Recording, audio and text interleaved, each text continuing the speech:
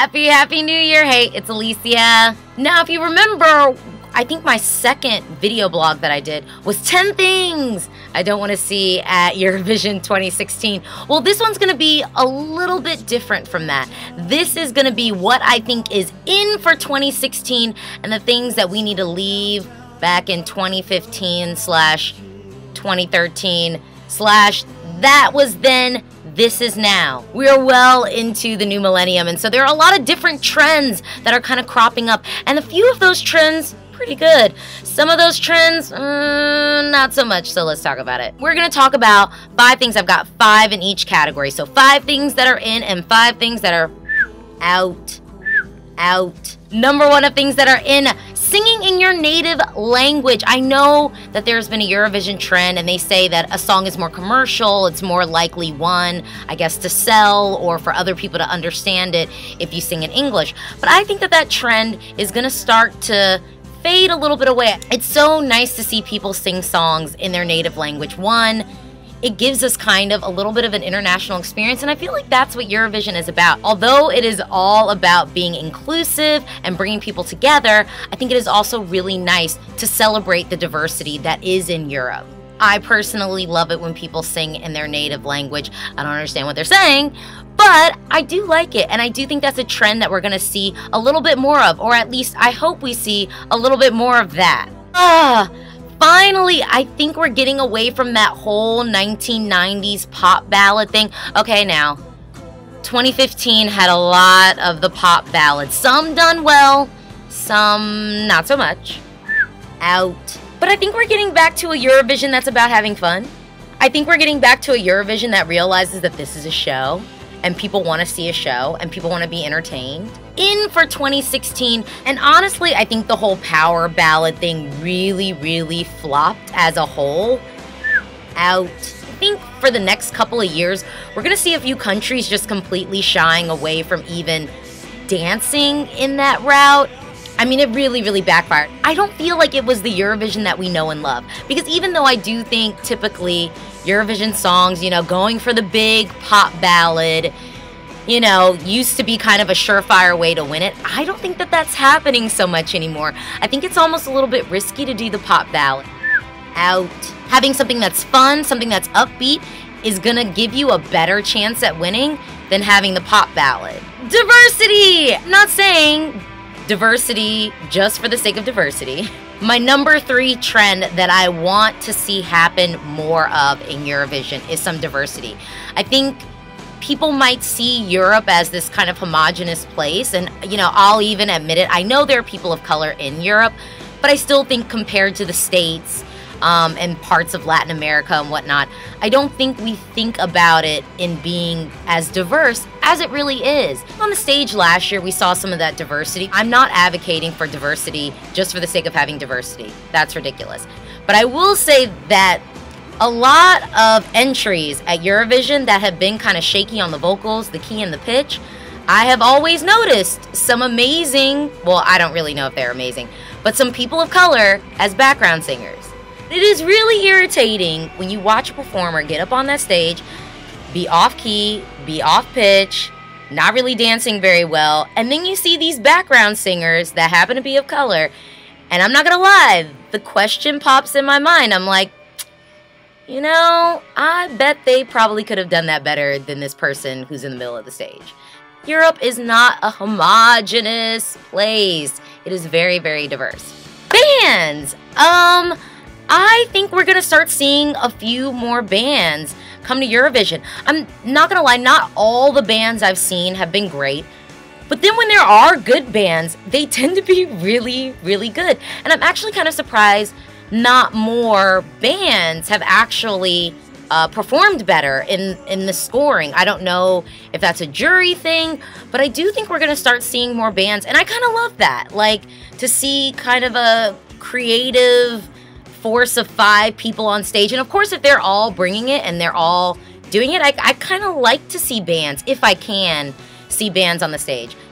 Finally, my last thing that I want to be in for 2016 is a bona fide celebrity stepping up and hitting the Eurovision stage. Maybe not Adele or Sam Smith. That might be a little bit unrealistic. Already in Ireland, we had someone step up. Bonafide guy, pop star, has had the fame, and he's taken a swing at bringing Ireland back to Eurovision glory, which I think is awesome.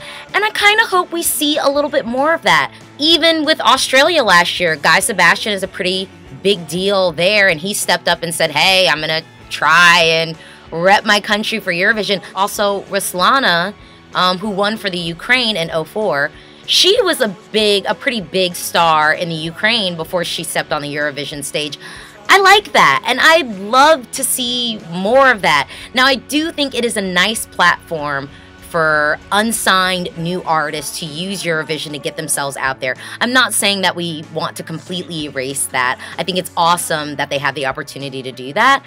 But at the same time, it is also nice to see some of these seasoned performers step up and say, I want to win this for my country and I want to be at Eurovision because I feel like it sounds like a good time. So, yep.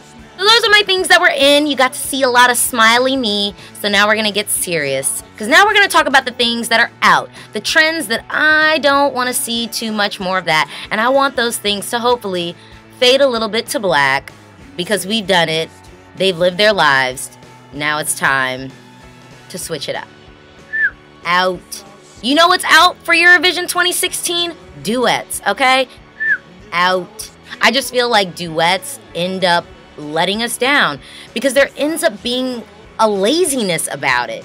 It's like instead of having two people 100% giving us, the audience, the viewers at home, amazing performances, I think we end up with like kind of mediocre vocalists and like where one person lacks, the other person kind of picks up for them.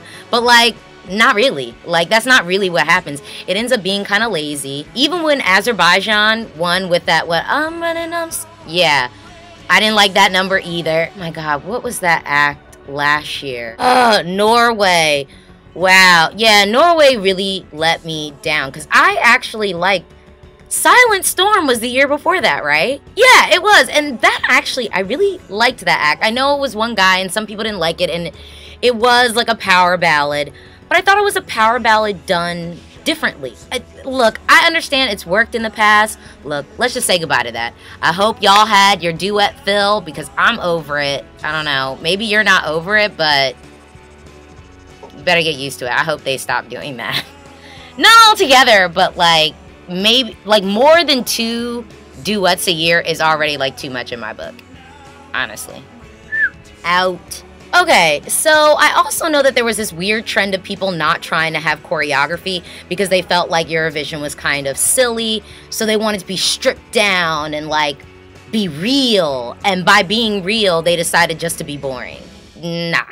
You can be real with a good song with some meaningful lyrics, a good heartfelt performance, hitting all your notes correctly, but do not get on that stage and just sit there and sing a song. Like, that is so boring. You know, it's gonna be real stripped down, me just with my microphone and a guitar. You better hope that that song is amazing and your vocals are perfect, beyond perfect. You know what? I'm gonna be real. Most of y'all are not that good to sit on stage with no choreography, with just a guitar and a microphone. I'm sorry. You're actually not that good to do that. So just don't. Like, don't shoot yourself in the foot by doing that. This is Eurovision. I want to see glitter. I want choreography.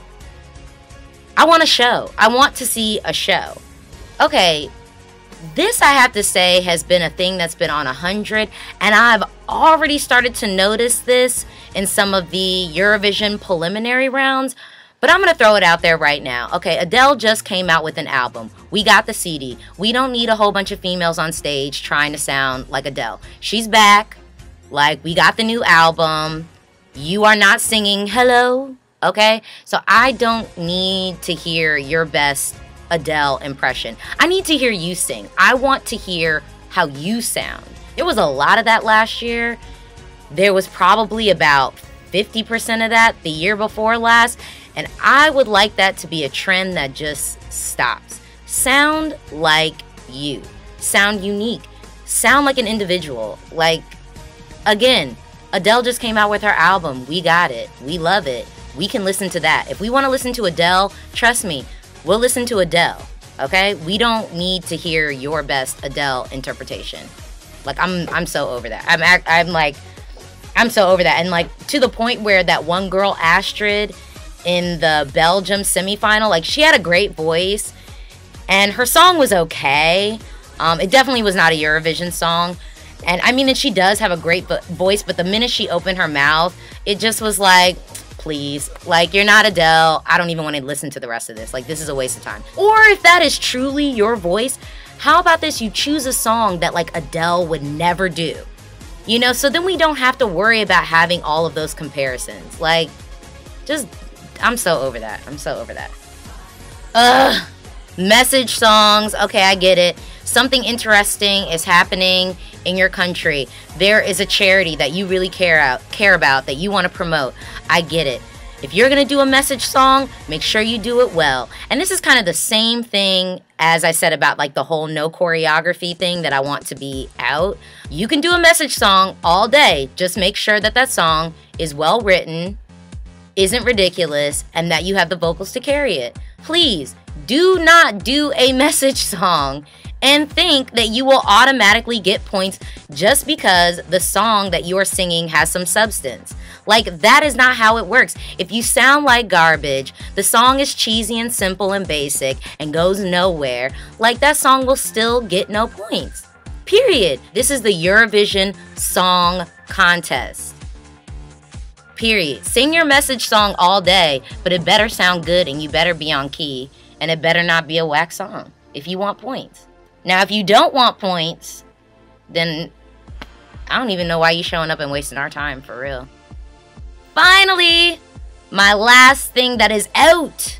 Kids getting on stage. When I say kids, I mean unseasoned, immature performers that are lacking confidence. And I mean that confidence in their stage presence and in their voices as well. Because we can sense it. We can sense it.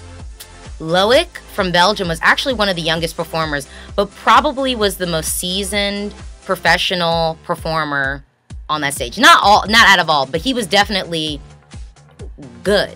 Aminata from Latvia, great.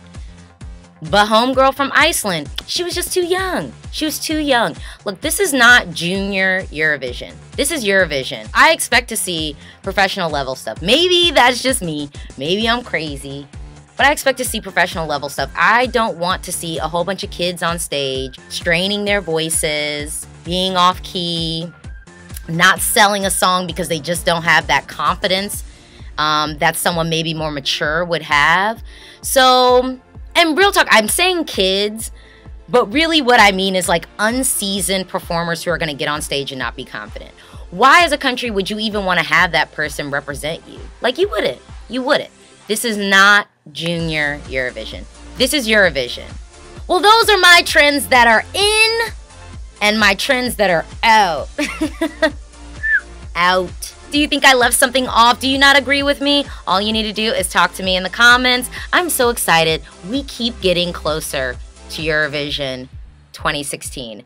I actually can't believe it. I'm like, we are so close. I keep looking at the calendar and I'm like, oh my gosh, it's gonna be here before we know it. Later.